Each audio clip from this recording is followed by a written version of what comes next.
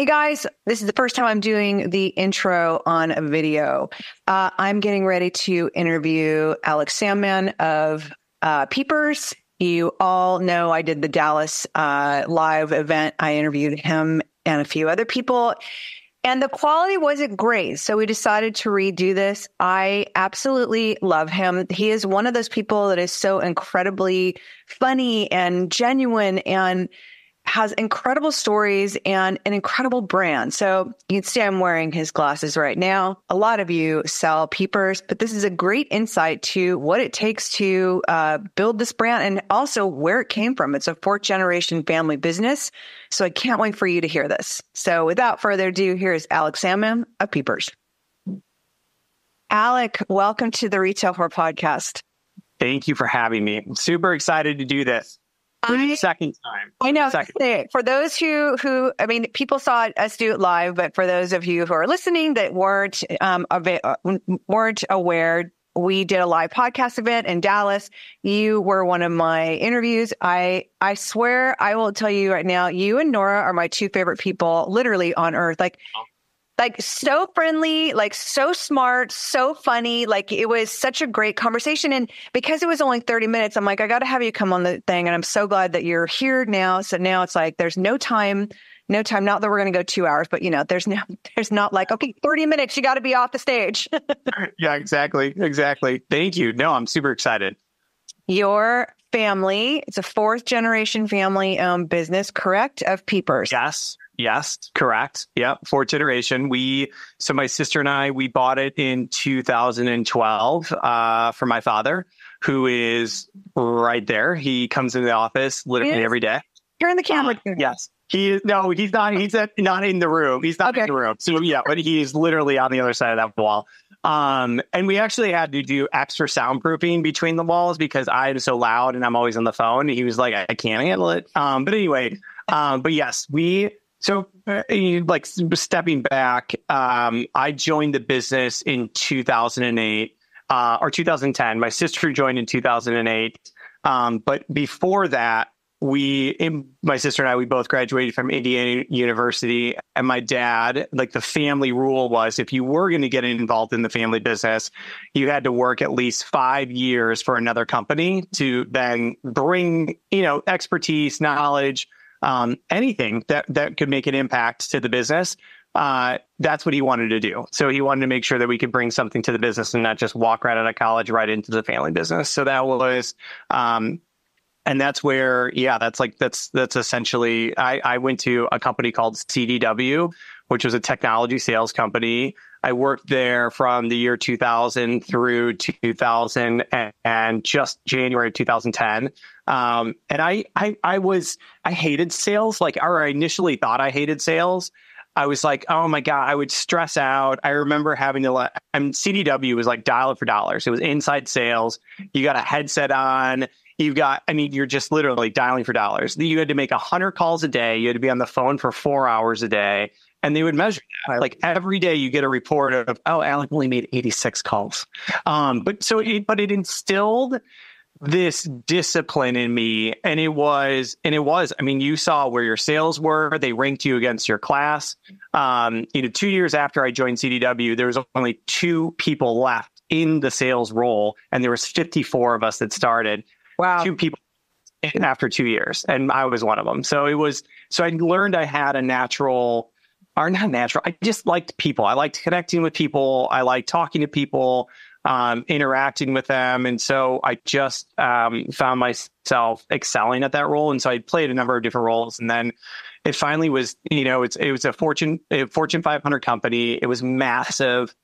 And I remember getting my quota in 2009 and the quota was just massive. And I was just like, this doesn't make any sense. Someone explained to me how you want me to grow my territory by 30x%. And it was, the CEO was talking to the street and the street was expecting maybe 4 or 5% growth. And then it would go to the VPs and the VPs are like, we should up that. We should up it to like 8%. They're like, okay. And then it would get to the director level. And they're like, let's up it to 14. And then by the time it got to me, the person that's actually selling, my goal would be 30%. And I just was like, you know what? I think if I'm going to work my ass off, I'm going to work my ass off for my family. So And that essentially started the movement of me walking away from CDW and starting the path to joining Peepers. I have to ask, what were you, because I didn't ask this when we were there, and I know it's in the financial world, but kind of explain what you were selling, because I think sales in general are challenging unless you're like a natural person and you just have this gift of gab. But I think if you are picking up a phone and having to cold call, I can't, like, there's no way. I can't even. I know. Like, if you told me I'm a natural salesperson when I'm working, doing something I love, merchandising. I always get asked, like, can you help me with this? I'm like, yeah. But if you stuck me in a store and you said, okay, here you go, you're going to sell from 9 to 5, I'm like, I would be like the most awkward, like, hi, how are you? Let me know if you need any help. I think so. It was CDW sold. We had, I want to say it was something around 2,000 to 3,000 different vendors or manufacturers, and then within those manufacturers, so like think of Hewlett Packard, Cisco, which is like all networking equipment, IBM. We had all of those kind of main players that we would, and Microsoft. Microsoft was a huge partner of ours. So we would go in and sell Microsoft software. And then we had a services arm that would help implement the technology within these. I mean, I was dealing with big companies. So at the end of my career, I was selling into the financial vertical downtown Chicago. So I had Chicago Mercantile Exchange, which is like one of the biggest clearinghouses in the world, or exchanges in the world. Then I had Citadel Investments, which is one of the largest hedge funds in the world. So they would change out a server if they could get like 1 millisecond faster transactions, because they could process transactions that much quicker. That meant millions of dollars for them, every year over year. So the conversations always were different depending on what was important for that customer. And I would have like engineers that I would bring along with me to my sales meeting. So at the end of the day, I would help people understand the value that I could bring to the table from my company's perspective. And then depending on whatever area of business that we were talking about, I would bring a subject matter expert, whether it was like a network engineer or a server engineer or a software engineer. And I would bring them to the conversation. And essentially I became a project manager. Like I would just make sure, okay, like I'm documenting down what's being discussed. What are the next steps? What are the action items I need to take? And just, I would just kind of manage the project as it moved down the road. And then I would capture whatever sales I could. So, why that is very helpful to what you're doing now. Yeah. I mean, so what was huge about working with all of these large companies and small companies is I got to learn how big businesses would, like how the procurement process worked. I got to understand what technology they adopted that made themselves more efficient. I got to understand reporting structures, organizational charts, how departments were structured. So when I got to Peepers, I mean, I was number 7 employee. Like we were small. I mean, so I went from like huge to, I mean, our controller, our accountant at the time, I mean, we were still managing our books on paper. We didn't even have QuickBooks, like for real. Like I would ask my dad, I'm like, so how much? I mean, so we have how much in the checking account? He's like, oh, we got this much. And I'm like, but how much do you know of that is already like deployed? Like it's like checks are out there. They need to be cleared. Like how much true cash do we have? And he's like, I don't, maybe Di knows, Diane. And I'm like, she doesn't. Like, I'm like, well, so it was, I remember so it was week 1 when I joined the company. And this is not but week 1, my dad, I mean, we were a small company. He was going on a cruise with my mom. And he was like, I was sitting there and he writes out a check for $50,000 and he gives it to Diane. And he goes, just, in case we can't make payroll or whatever, just go ahead and cash this. And I'm just like, what the fuck did I just get myself into? Like, what just happened? I still remember this too. I was just like, wait. And I go, Diane, is that a regular occurrence? She's like, yeah, I've had to cash it once in like the last 20 years. I'm like, so that was eye-opening. I mean, I still remember, I mean, this is probably TMI, but we had 14,000 when I joined the company. I mean, it's just gone. It's just grown and changed and evolved so much from when I first joined. But those are core memories that I remember. I had just brought a newborn into the world. I had just moved my family here. And I remember it's shocking because I joined the company and my sister and I had to figure out, could we work together before we bought the company? So like I had diligence of like, what is this company really like? How much, how much cash, like how stable is it? And so I just learned along the way. I mean, there's so many small businesses out there that I know operate in this manner. Yes. And it's just so I just started putting together things that just would help me sleep at night, like QuickBooks, like just help me understand how much cash do we have on hand? What's our outstanding receivables? What's, just those little things, that I was accustomed to knowing, about, or at least I thought that it was intuitive for me to know about. And so I just, and then it just slowly started to evolve. But this is where, how different people run their businesses is just, my dad had been doing this for, decades. He was comfortable with this. Like he was comfortable, taking money out of the business and being fine with it. And if he had to reinvest, he would reinvest. No problem. No questions asked. Bringing me in was a big step for him, because I was doing pretty well at CDW. I took a massive pay cut to come in, but that was a choice I decided to make for my lifestyle. I wanted to get out of Chicago. I wanted to be a little bit more in the burbs.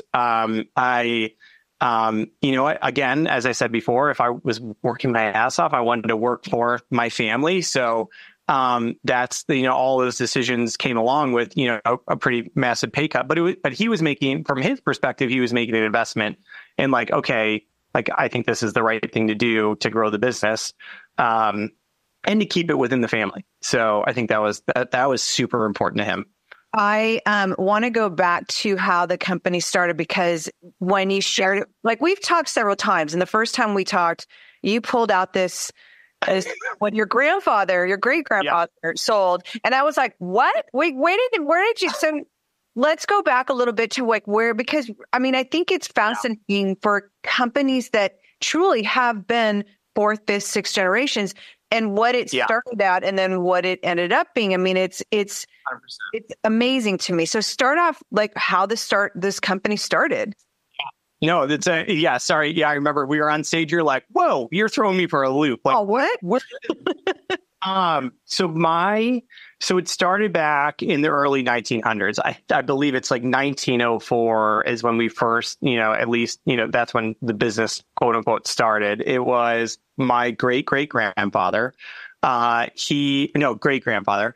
He started a company in San Francisco. It was originally in San Francisco, and it was a screen cloth company. And back then, they were exporting it to Japan, and they were exporting it to Japan because malaria was like, there was a massive outbreak of malaria, and it was mosquitoes. And so they were selling the screen cloth to protect people as they slept. And so that was that. And then he actually ended up moving because it was during, I want to say like, there was a fire in San Francisco, like like it literally like the entire 1902 or something. And so that happened.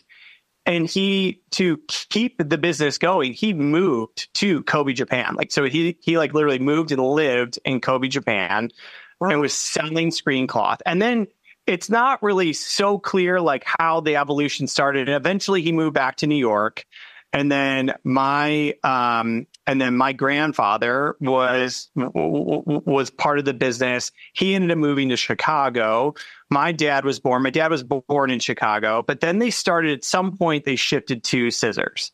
They were importing and distributing scissors. They were making their scissors out of Italy, believe it or not. It was all manufactured in Italy, imported into the US. And we were distributing to drugstores, pharmacies, you name it. Walgreens was one of our accounts back in the day when Walgreens was much smaller, but it still is kind of cool. I actually remember the day my dad lost that account. I'll never forget that. But anyway, so this was So scissors were, when I was growing up as a kid, scissors was our business. And then as seamstresses and the need for scissors just slowly, as manufacturing started to slowly shift to Asia and overseas, scissor sales just started to drop. And so we had to pivot. And so it wasn't until it was 1985, there was a company here in Michigan City, Indiana, that we had a mutual accountant, and it was a company, it was called C8 Opticals, eyewear accessories, repair kits, and some ugly reading glasses. And my dad was around 40 at the time, and he was like, this could be a good bolt-on product for us to sell along with our scissors into the pharmacies and drugstores. And so he bought the company. Again, it was fairly small, and bolted it on, and it worked. And it was he used both of those products to help diversify the falling sales in scissors.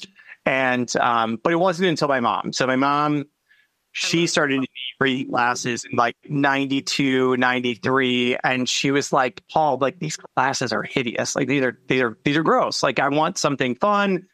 And my dad was like, hey, Terry, whatever, let's work with our factories and see what they can come up with. And so she was like, well, I've got some design ideas. And he's like, great, send them to me.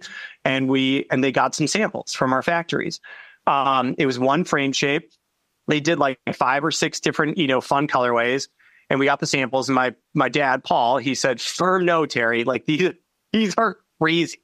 Like, these are nuts. Like, we're not going to sell these. And she's like, I absolutely love them, and I'm going to take them. If that's okay, I'll take the samples. He's like, whatever.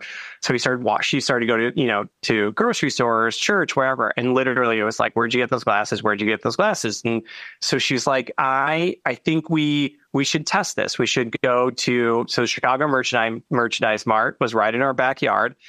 Back then, that was like the Atlanta of the world. Yeah. Like, that was the show. And so they took $5,000. My mom took her friend, Elaine Cardoza, I think is her name. I'm pretty sure. Took her, and she was just there for moral support. My mom really had no idea what she was doing. She had one frame shape, 5 colorways. She had like a tablecloth that had no branding. And she was like, our name is Peepers, I guess. I love it. Like, we're Peepers from that song, like, Jeepers, Creepers, where'd you get your peep? So that's where she got the name. You didn't mention. I'm sorry. See? Yeah. Straight up came from that song. And for the first half of the first day, people are like, wow, these are great. These are awesome. Like, how are you selling them? And they're like, I don't know. Like, what do you want to buy? Look, I think she was selling them for like $5, maybe it was even less than that. And she was just like, how do you want to buy them? And they're like, I don't know. How do you want to package them? Then they went to lunch, and I go, well, who's manning the booth when you guys went to lunch? And she goes, we had already hired a independent rep. And so she was managing and I go, in literally 3 or 4 hours, you had an independent rep that literally was like, I could sell these. And you're like, I trust you. We're going to go to lunch. That's what they did. And then they came back. You can't make this shit up. Then they came back, and Elaine Cardoza was like, I think we should sell them as a pack. Like, you've got to buy all 5, and you've got to buy all the strengths, and it'd be like, $350 or whatever it was. And my mom was like, I think that's a great idea. And then, so over the next couple of days, they sold over $35,000 worth of, $5 readers. And she came back. She's like, Paul, I think we've got something. So that's like, holy shit. Yeah. Like, oh, wow. And I just, as a kid growing up, I mean, in a family business, I like I said, I remember the day he lost the Walgreens account with scissors. And I just remember, like the stress, like money, just like how you could they would never talk about it in front of my sister and I, but you could just feel the stress. Like, you could understand that things, for most of my childhood, I can remember things going great. And then I remember like, okay, things are getting weird. And then when Peepers started taking off, you could just feel like this relief it's so funny how just talking about it right now is making me kind of like relive some of those memories. But I mean, that stress of losing an account like that, I think any rep, anybody in manufacturing, anybody understands that stress of like, oh, fuck, like, yes. I mean, and it may be the most pain in the ass account you have on earth, and but it pays the bills, and all of a sudden it's gone. Yes. It's like, oh shit, like, yeah, it was. But then, I mean, so business started to take off. My dad was so much more of a technology person. He wouldn't go to the shows. Like the independent reps that we were able to gain at those first couple of shows really helped kind of started to, allow the market and the wholesale market to take off. But I mean, he really relied on the reps to do their job, but he wouldn't go to the shows. And so he was more of an introvert and like technology guy. But he is, but that's when, I mean, he launched peeperspecs.com. Now we're peepers.com, but he launched a website in 1996. So we were, I mean, the brand had started and we started to gain market share from a wholesale perspective. And then he launched online. And when I started with the company in 2010, 80% of our sales were online, direct to consumer, 20%. I mean, we were getting our ass handed to us by a number of competitors in the wholesale market. And it was just, my dad was comfortable. Like he wasn't the type who was like, okay, let's scale this. Let's grow this. He was like, hey, this is a very comfortable like place that we're living in. I don't need to go nuts. I've got a good life. And that was his sort of mentality. But mine was definitely different when I came into the business. I wanted to from that place of paper, everything on paper, to modernizing it and making it more of an actual. I mean, it was an actual working company, but where it was legitimate in regards of being on paper. Are you frozen? You are. My editing team. There you are. Oh, no, you're not. Now you're not. Fantastic. But your dad really, I mean, it seems like he took it really to the next level as far as with, online and then you coming in and then really getting it dialed in from being on paper. And you have to tell the story, the accounting story of the employee, because that still is my favorite story ever. That goes back to as I was digging into the business. So when we had, as I was trying to get an understanding of what our wholesale, when I joined the business, I was getting to know the product. I was getting to know the landscape of where we were selling, and that we're selling our products. And then I knew, we weren't in some major markets. But I remember, so, we're paying commissions to these people, and we had a lot of legacy sales reps that were out there still selling. But there's actually 2 instances where the IRS contacted us, and they're like, "Hey, we're looking for your help." And we're like, "Okay, how can we help you, IRS?" They're like, "Well, you keep paying this person, and it's a 1099. Like, you say that you keep on paying these people, but we can't get in contact with them. And we're wondering if you could help us get in contact with these people." We're like, "Oh, okay. Yeah. Okay. That sounds great." So we were looking at the books, and I was like, Di actually made a couple of phone calls. We ended up finding out the sales reps were dead. Like, literally they had passed away, gone, seriously gone. And I was like, holy shit, Di, how long have we been paying them? It was like autopilot. It was just auto. So as you opened up an account as a sales rep, you were on that account. And if they kept on reordering, we would just keep on sending commission, which is, I mean, sales reps, like that's great. They love that. But then when they stopped cashing those checks, I'd go, well, can you see if they've been cashing the checks? Yeah, the last like 3 or 4 checks, none of them had been cashed. I mean, and I'm like, oh my God, this is actually there was almost 13 checks that hadn't been cashed. So she had gone all. There was no red flag at all that this extra cash. Apparently not. Apparently not, Michelle. So yeah, those are, but I will say in a lot of ways, the business was on autopilot, but it was So I tell this story of when my dad started to get involved with the family business. So this is in the early 70s. And my dad was a pilot for TWA. My mom was a flight attendant. That's how they met. That's how I arrived. But he was a pilot. That's what he loved to do. He flew for the Navy, did 2 tours in Vietnam, then flew for TWA. And when his dad, my grandfather, said, hey, would you want to get involved with the business? And there was a point in time where TWA allowed pilots, or they went on furlough. And so, which is basically like leave of absence or whatever. They didn't have as much work to do.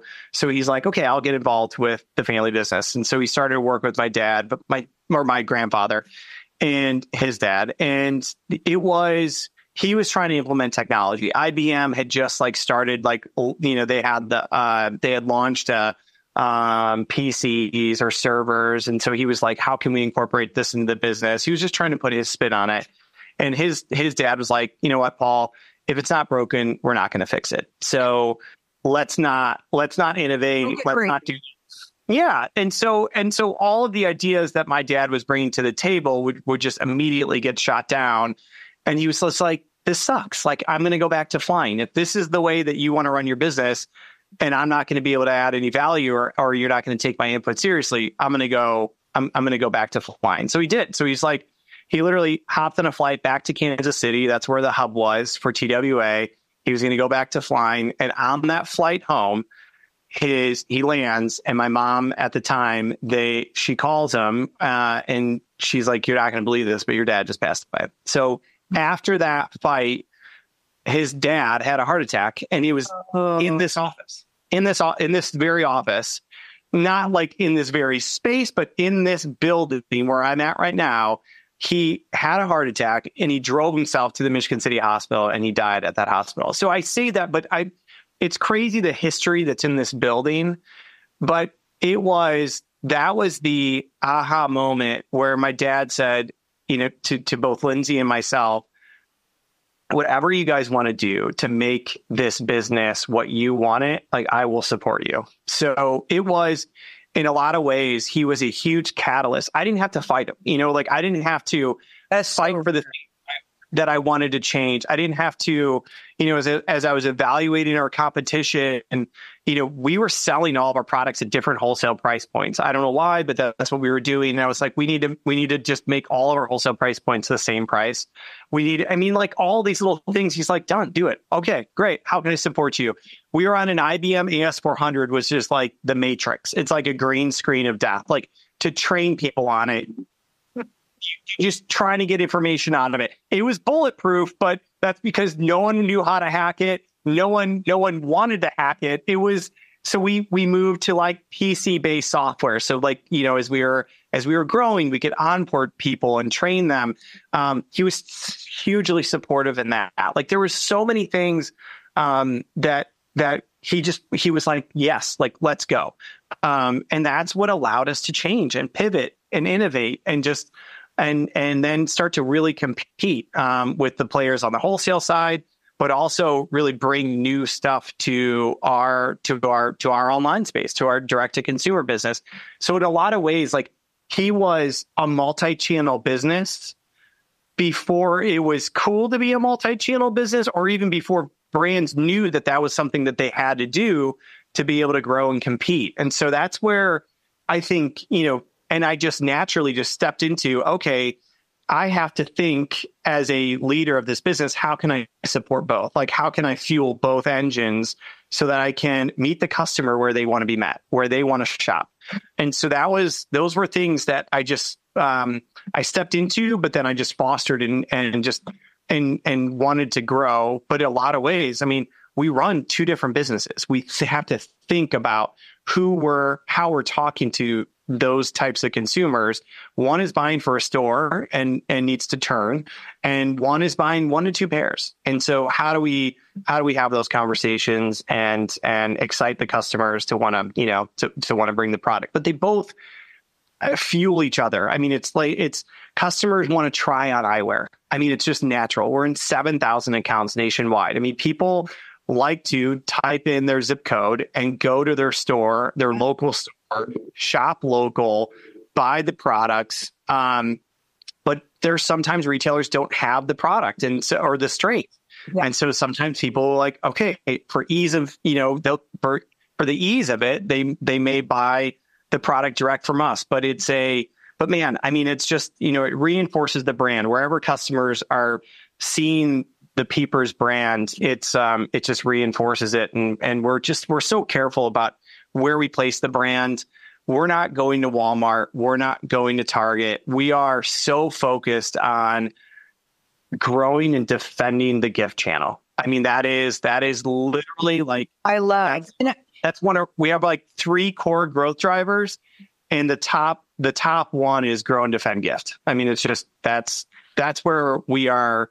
So I hope anyone listening, that's where we're staying. That's where our allegiance is. We are, I think that's just something that's just a core value. Perfect fit for it. Cause I think I told you, with my retail consulting, I will consult, like I've consulted a 5-store pharmacy chain for years. And when we brought you in, I mean, it was like, I forget what other line, everyone's got the shitty Foster Grant, sorry, Foster Grant, but everyone has those inexpensive, just for, grandma to pick it up on her way. But when we brought those in, it was like this breath of fresh air. And it was like, I could not believe how fast we were selling out of things. And like we tested it in lower volume pharmacies, and we tested just like, make a small little selection. And it was insane how, like, even with like maybe 10 people a day that came in that pharmacy, like how many walked out with those glasses? I mean, it was amazing. I have to say, going back to your dad, I love that how open-minded he was to change, because I talk about it a lot on the podcast that I think a lot of owners get so hung up on the way we used to do it. This is the way we've always done it. It's not, if it's not working, we're not going to, and it stops them from growing and from morphing into a bigger, better version of what they, because they're so stuck on this is the way we've always done. And then if they do give up the reins, that they micromanage the fuck out of it. And it's like, you're giving the creativity, the person, like really it's going to expand and level up your business. And I love that your dad did that, because that's very, very rare. I mean, I work for a couple of people that have walked into not walked in, but have assumed their parents' roles and taking on their business and growing it. And it's funny to watch in the beginning, the resistance. And then when they finally start seeing some change, and then it's like, let it go. And it's like, it just morphs into this insane thing that way beyond what everybody thought it was going to be.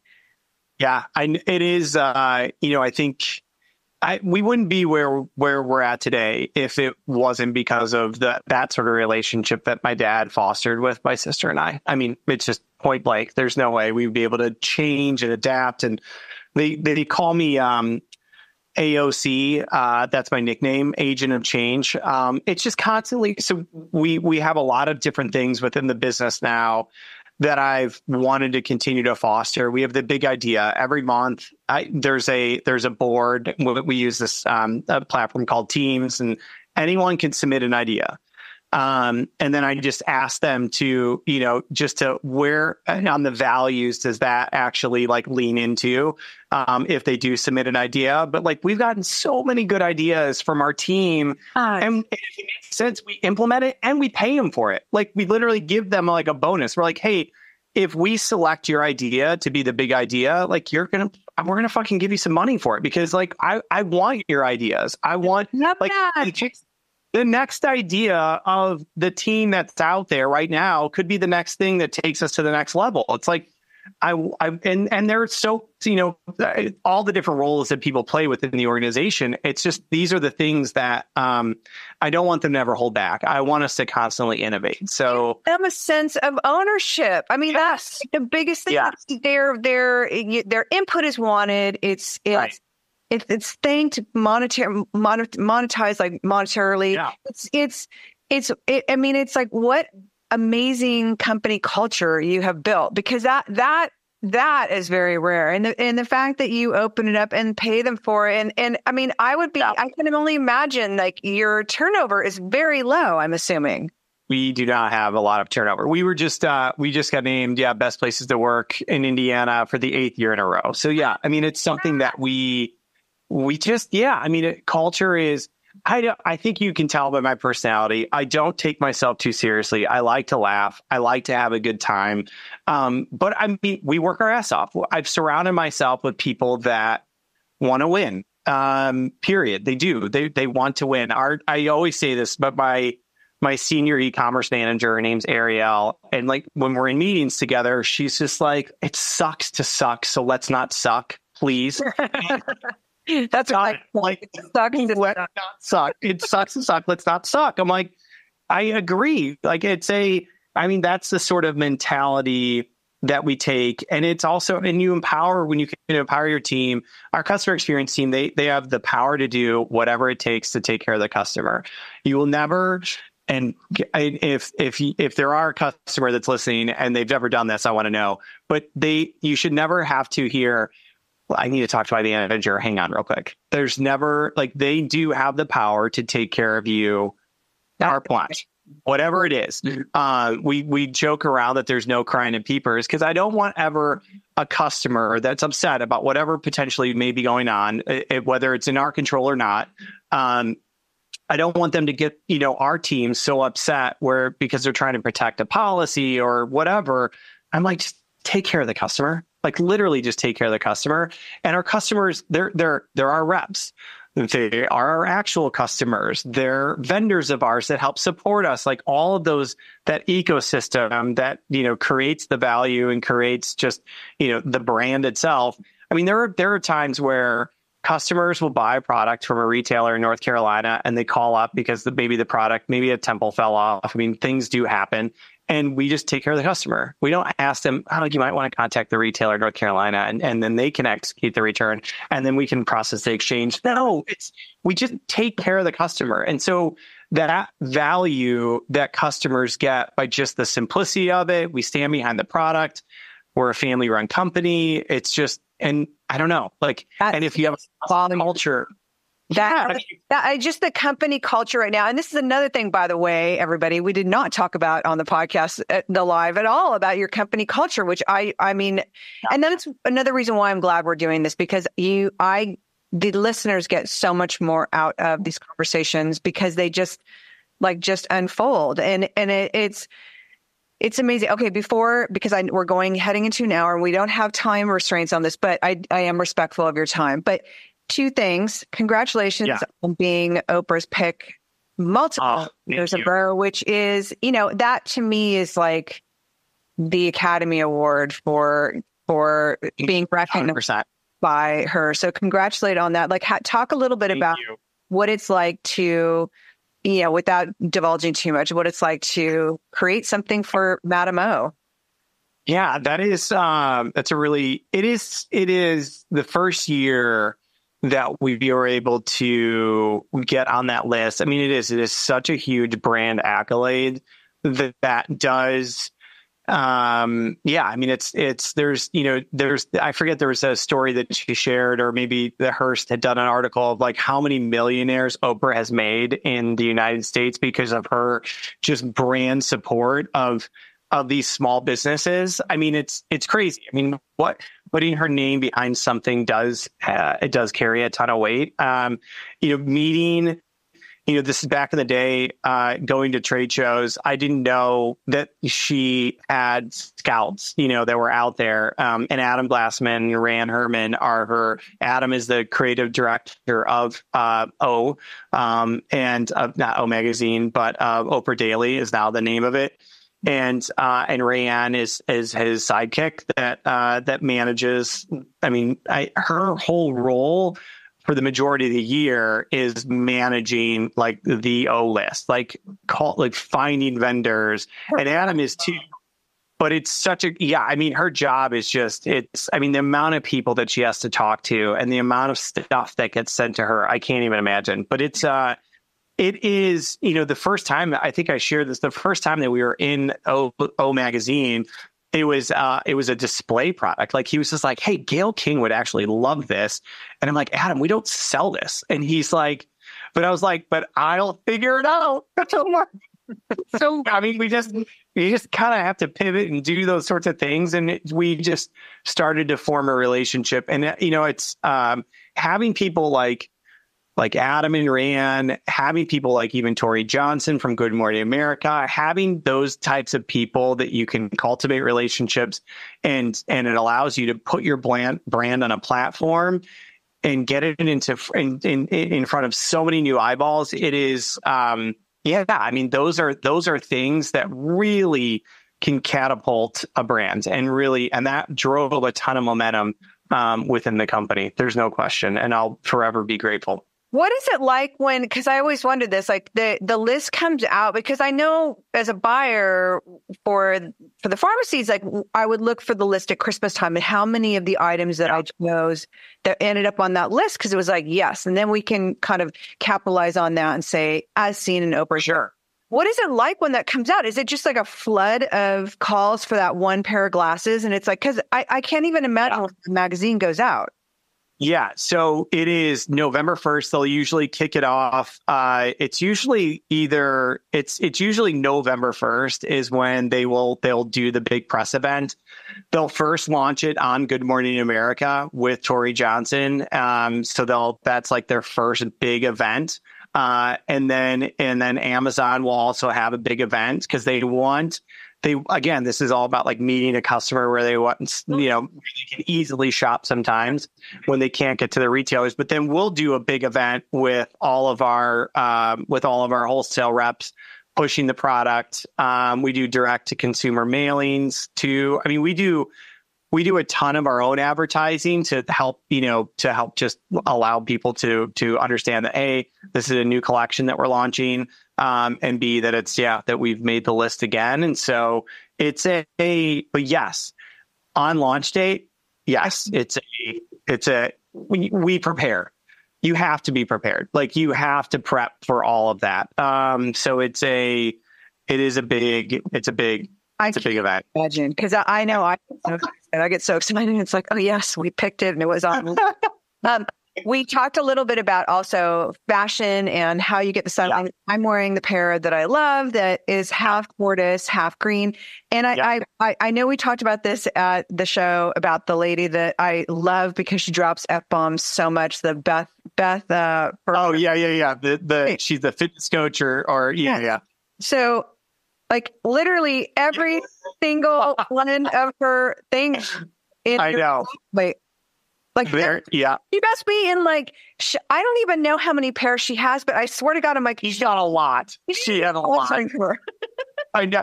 I think we actually may have done something with her. I know we've sent her a ton of free pairs because I mean, it's like every post she does, they're like, where'd you get those glasses? And she just comments and she's probably, she's a very good affiliate sponsor of ours.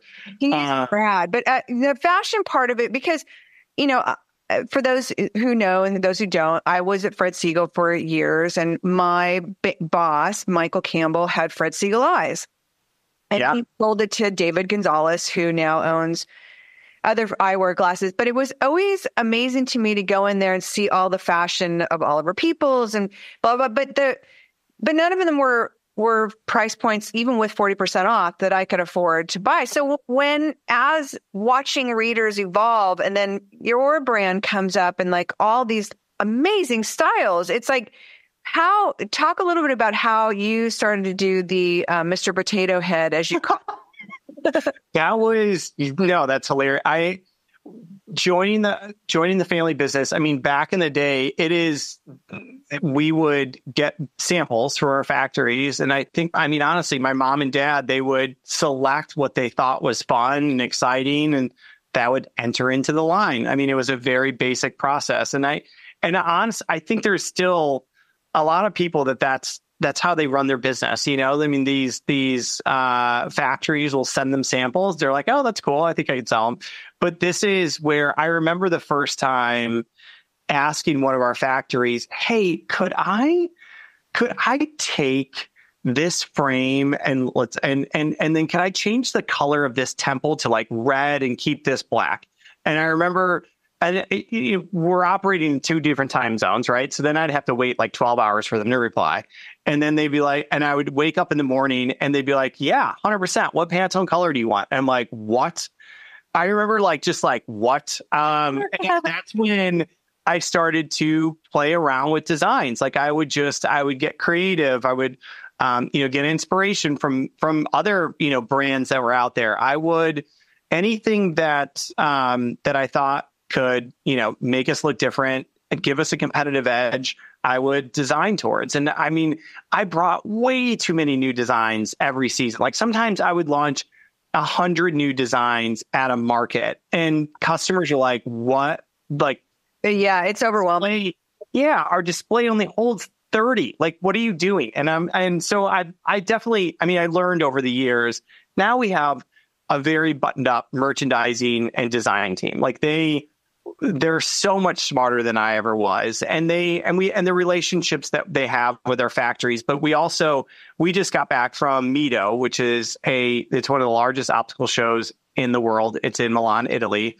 And our design team went, our production team went, I went. And so we're having different meetings, but our team will go out and trend. They'll go to the shows, they'll get inspiration from there, but then they'll shop. They literally go out and shop in Milan and just get inspiration of what they're seeing. And it's not necessarily eyewear. Like they're just looking for, just like what colors are trending, what fabrics are trending, what textures are trending, merchandising ideas, like, what you do, like how are stores presenting, things in innovative, fun ways that we could potentially bring to our wholesalers.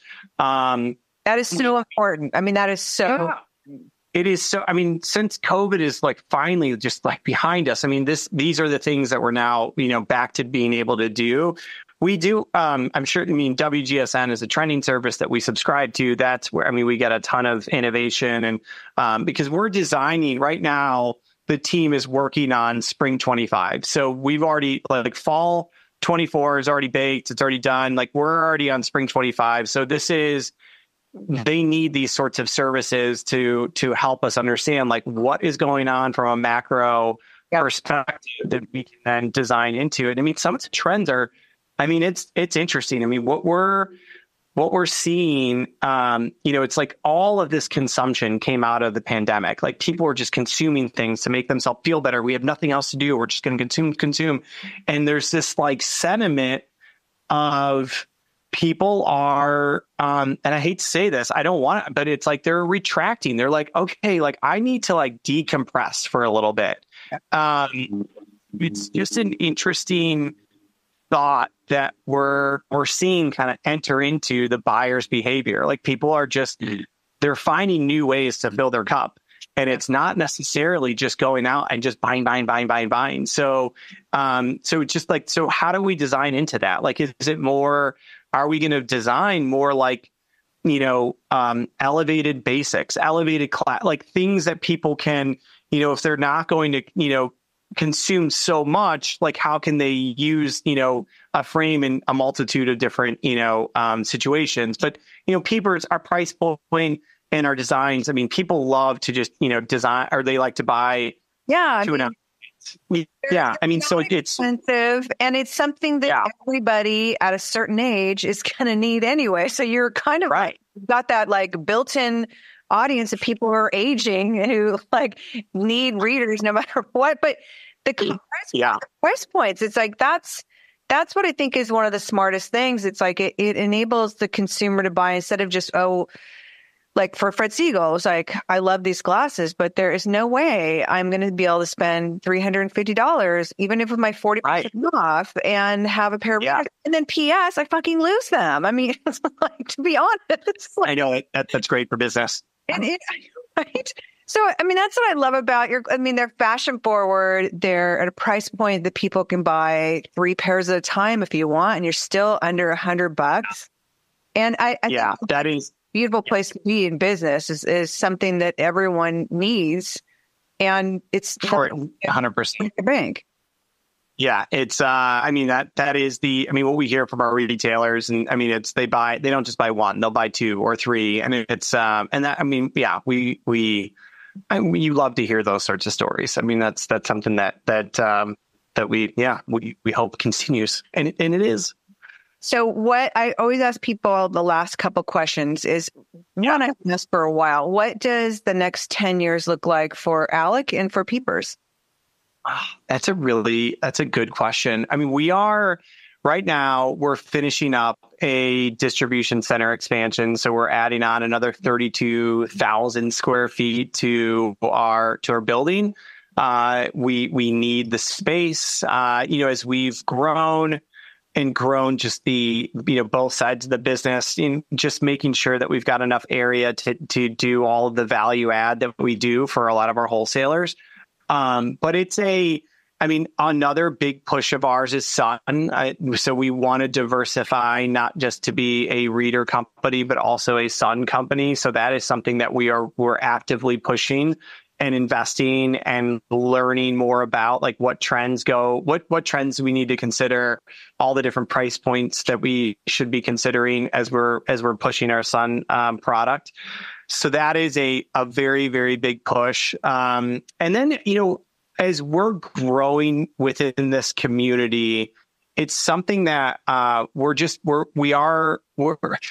trying to connect with our community more and more. So we've launched this Peepers for Teachers initiative that a portion of our budget every year goes to teachers. I mean, this is something that, and like when we look at who our customers are, I mean, there are so many teachers that literally pull out of their own budget to fund school supplies for the curriculum that they're being asked to teach in their schools. And so we're like, how can we make an impact from that perspective? We have this massive event before teachers go back to school. And it's a huge parking lot party that we put on for all these teachers. And it's gotten so big that we're now having to do time slots because we don't have enough parking. We've got DJs. We allow people to pick out all the different pairs of reading glasses and sunglasses because it gets kids excited too when their teachers are wearing fun eyewear. Like That's amazing. Yeah. So but we do GoFundMe pages where teachers can fund, where they'll say, hey, we need this for our classroom, and we'll just fund the whole thing. And it's like $500, $750, like those sorts of things. But as the community of employees is growing nationwide too, that allows us to fund all across the nation. So so those are like we're becoming more of a staple within this community, and we're creating this is where people want to work around here. We've created a really cool space. We have a gym on site. We're building a Peepers Park that's next to our distribution center, so people can just chill outside. It'll have grills. It'll have we're trying to create a really cool space that people, A, love to work. B, they're proud to show where they work. They can bring their family members here and they're like, yeah, this is where I fucking work. This is awesome. I want people to be proud of who they are and where they spend the majority of our fucking time is here, so it's someone to be proud of what they do. So that's so all those things of how we connect with, that's what family means to be, you know what I mean? So this is where, and if we do all those things, and if I keep those team members happy, they're going to bring great ideas. They're going to take care of our customers, and the customers that do interact with us, they're going to be like, wow, why would I ever buy another pair of reading glasses from anywhere else? Like I have such an amazing experience. They bring great product. It's just all is a full circle moment. So that's a long-winded answer of the next 10 years, but at least that's where my head's at. That is amazing. I mean, I've always said, it's like, I believe any person, any company needs to give back in some way, whether it's time or money or donating clothes or, my pet charity is Pug Nation. My other company's pet charity is, doing homeless outreach. We'll pack sandwiches for the homeless and take them through downtown LA. It's like my little small way, but it's like something that is really important, of giving back. And I think that the best companies are the ones that really invest doing things like that for the community and building community within that from those actions. And I knew I liked you. I knew it. And see, we didn't even get to talk about this in the live either. So it's like, you continue to surprise me. Yeah, sorry. Yeah, no, but those are things we give a day off to every team member. So if Peepers for Teachers isn't their jam, like, they can use that 8 hours and do whatever they want. They can go out and donate that time to clean up the beach or whatever they want to do, go to an animal shelter, but they can use that time. They also can use that time to, we put together tools and resources to work on their budget. Like, sometimes, like, calling, a bank especially when mortgage rates were lower, but it's like, go refinance your fucking home. Like, when rates were go take care of whatever financial things that you need to take care of. Like, think about what you're spending on for TV and internet, like, maybe cut the cord, like, all these things, like, giving them the time, the resources, and we give them tools too of like, hey, this is how, and we share that. Like, we do this monthly huddle where we share these stories with the rest of the company. It's like, hey, guess what? Kathy just did this and she's saving X amount every week, every month, by just calling this company and renegotiating her rate. And it's just trying to do little things like that just, can make an impact. Because it doesn't always have to be huge wins. It's like these little small wins that just add up to, a positive place. I am so excited for people to hear this interview. And I know this is going to give so many people so much inspiration to take even just one of these things back to their own company, whether it be promoting their employees' ideas or giving time to go volunteer and do something. Thank you so much for... Oh my God, my pleasure. Like, every time I get on the phone with you and talk to you, I adore you even more. So thank you so much. It was so much fun. Thank you so much. I really appreciate it. And yeah, I'll come back whenever you want. Hell yeah. Well, good luck. And I'll see you at the shows, I'm assuming. Yes. Yes? Okay, cool.